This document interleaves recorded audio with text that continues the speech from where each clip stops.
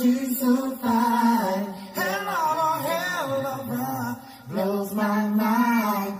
Hell of a lights my day. What's good, guys? This story is coming out of Pennsylvania. Came out on the 9th, which was Friday, via Law & Crime and an article wrote by Alberto Lupron. I want to thank Marie722 for sending me this story. Woman admitted she discarded her newborn daughter in a dumpster, and then she flew to California. I will play the press conference regarding this incident. A woman has been charged in the 2007 death of her newborn daughter. Tara Brazzle, née Indrakosit, 44, is the person responsible for dumping an infant in a dumpster behind the YMCA in Lancaster, Pennsylvania, some 14 years ago, according to the local DA's office. She allegedly flew across the country the day after she admitted the crime to investigators. The child, known only as Baby Mary Ann, was found wrapped in a towel and several plastic bags, then placed in a canvas bag with her placenta and umbilical cord, said DA Heather Adams in a press conference on Wednesday. Mary Ann was newborn and had gestated to between 35 and 38 weeks, more than 8 months, Adams said. An autopsy determined she died from asphyxia, though Adams did not elaborate on the nature of the complications. The DA credited Sergeant Randall Zook with finding Brazzle. He took over the investigation in 2016. Investigators turned to the genealogy company Parabon Nanolabs to establish a genetic family tree, but that effort reached a dead end. The closest relatives researchers identified was a second cousin of the infant, Heather Adams said. Zook, however, continued to do separate research. His efforts allegedly led to Brazzle, though Adams declined to elaborate on the details linking the child to the mother. This is a picture of Tara Brazzle, who was Tara Indrakosit at that time. According to the DA's office, Zook and Detective Jessica Higgins interviewed Brazzle at her current home in Valparaiso, Indiana on July the 1st. During the interview, Brazzle admitted to being the mother of the baby and giving birth to the baby at her former residence located in Bronx, Strasburg Township, Lancaster County. Brazzle indicated that she knew she was pregnant, failed to seek any prenatal care for the baby, and did not provide any medical care to the baby after giving birth. According to Brazzle, she placed the baby in the trash dumpster located behind the YMCA several days later. Brazzle was known by the last name Indrakosit in 2007. She worked at the Y near the dumpster. Brazzle was not identified as a suspect until the genetic genealogy was performed. The prosecutor declined to comment on the motive. She also declined to elaborate after being asked whether other people helped hide the baby's body. That element of the case is ongoing. The DA's office said that part of the probe is why Brazzle was not immediately arrested after her interview. However, law enforcement worked quickly to obtain an arrest warrant when they learned that she had boarded a plane to California the morning after being interviewed. Members of the San Jose Police Department in California arrested her at the airport after she disembarked on the plane. Brazzle faces a count of criminal homicide. Online records show she remains at the Santa Clara County Jail as of Friday afternoon and is scheduled for a court hearing to take place Thursday. Let's watch this video. Good morning, everybody. Heather Adams, District Attorney of Lancaster County. I want to thank you all for joining us here today as we announce an arrest in the 2007 homicide of baby Mary Ann, a cold case investigated by the City Police Department here in Lancaster. Before I get to the details, I want to introduce those joining me here today. From the Lancaster City Bureau of Police, which was the main investigating agency, we have Chief John Bay, Captain Mike Winters, Sergeant Randall Zook, Detective Jessica Higgins, and from my office, Karen Mansfield, who is the supervisor of the Child Abuse and Sexual Assault Unit. As some of you may know, baby Mary Ann was the name lovingly given to the newborn baby who was discovered deceased in a dumpster behind the YMCA in the city of Lancaster in 2007. The death and circumstances of the discovery of baby Mary Ann had a tremendous impact on this community. Despite a thorough investigation by the Lancaster City Bureau of Police, the case went cold. Today, nearly 14 years later, due to the advances in genetic genealogy and the hard work of the members of the Lancaster City Bureau of Police and many other assisting agencies, we are here to announce the arrest of a suspect in this case. 44-year-old Tara Brazzle, the alleged mother of the baby, has been arrested for the 2007 murder of her newborn baby girl, known as Baby Marianne. Brazzle is charged with 1 count of criminal homicide, and she is presumed innocent. At the time of this crime, Brazzle, who was known as Tara Indrakosit, resided in Lancaster and worked at the YMCA, where Baby Marianne was discovered deceased. Brazzle has since moved to Valparaiso, Indiana. She was arrested on Friday, July 2nd at the San Jose International Airport in San Jose, California. She is being held at the Santa Clara Sheriff's Department without bail and is pending extradition to Pennsylvania. This investigation began back in September 24th of 2007, when police were called to the YMCA after employees discovered a deceased newborn baby in a large trash dumpster in the parking lot. This would have been at the old location for the YMCA, which was located at 572 North Queen Street here in the city. The baby was determined to be a female of 35 to 38 weeks gestation. The baby had been wrapped in a towel and several plastic bags and then placed in a canvas bag along with the placenta and the umbilical cord. The Lancaster County Coroner's Office ruled the death a homicide due to complications of asphyxia. Detectives from the Lancaster City Bureau of Police followed multiple leads, investigating tips from the public of females who were pregnant or thought to be pregnant at the time. Through DNA samples and other investigatory methods, at least 25 women were ruled out based on those tips. Despite press releases and requests for information, interviews of multiple subjects, and routine checks for matches of the DNA profile of the mother, the case went cold. In 2016, Sergeant Rendell Zook of the Lancaster City Bureau of Police became the lead investigator of the Baby Marianne case. Since then, DNA evidence was submitted to Parabon Nanolabs, the company that has become well known for combining genetic analysis with genealogical research to determine the ancestry of an unknown individual. With the assistance of Parabon, the baby's DNA was uploaded into a public genetic genealogy database in November 2018, where the closest relation found to the baby was a second cousin.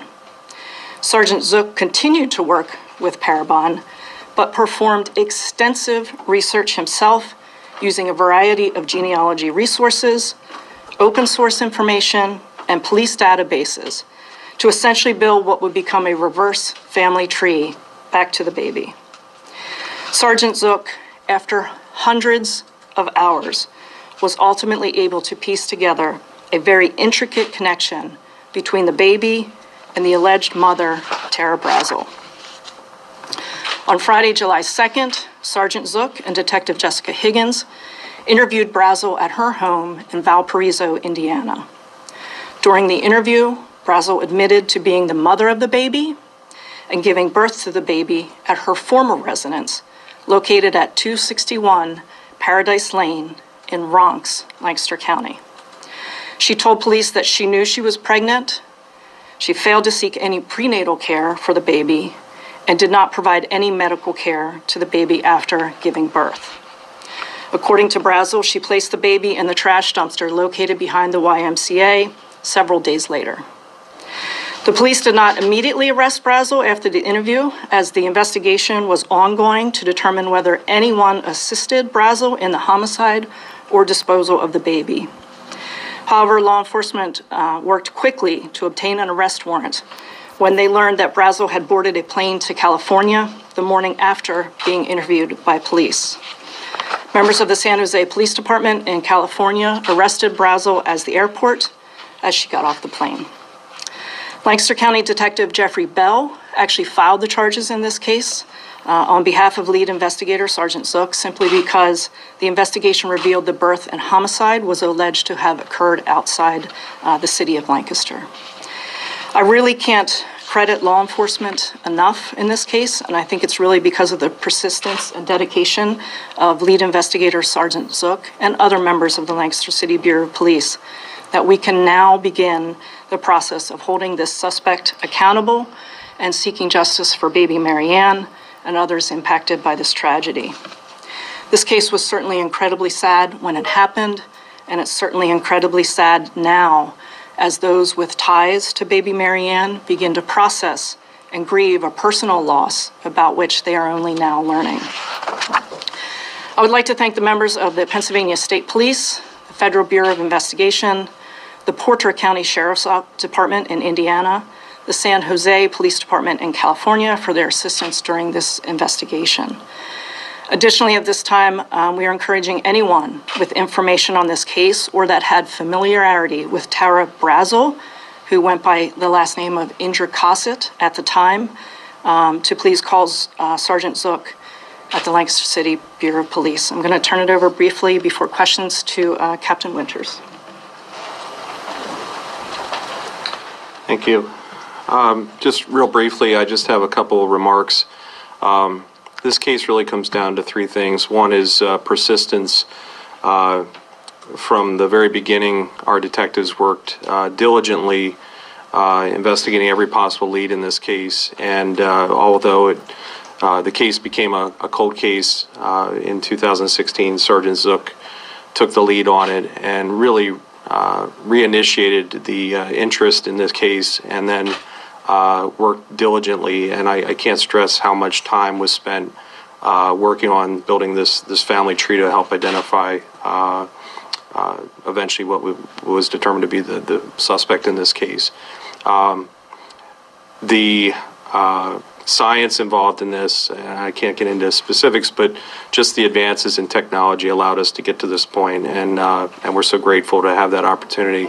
And then the collaboration between our office and the teamwork within our organization, all the detectives that mobilized to assist with this investigation, led by Sergeant Zook and assisted by Detective Higgins, and just all the teamwork that went on, and then the collaboration with other agencies, including the arrest that happened in California. We wouldn't have gotten to this point without the assistance of all those agencies. And then certainly the support of the district attorney and ADA Mansfield and all their help just getting us to this point. We're so grateful to be here today. So thank you. Thank you.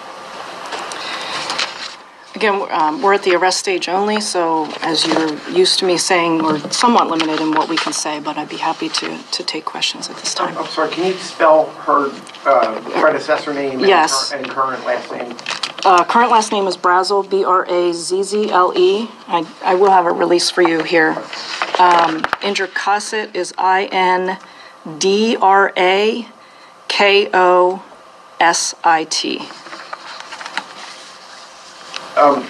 My question would be, has she been on the radar before or talked to at all during the investigation at the time of the baby was found? We had no reason to suspect her. At the time, she was an employee of the Y, but no, she was not identified as a suspect until the genetic genealogy was performed.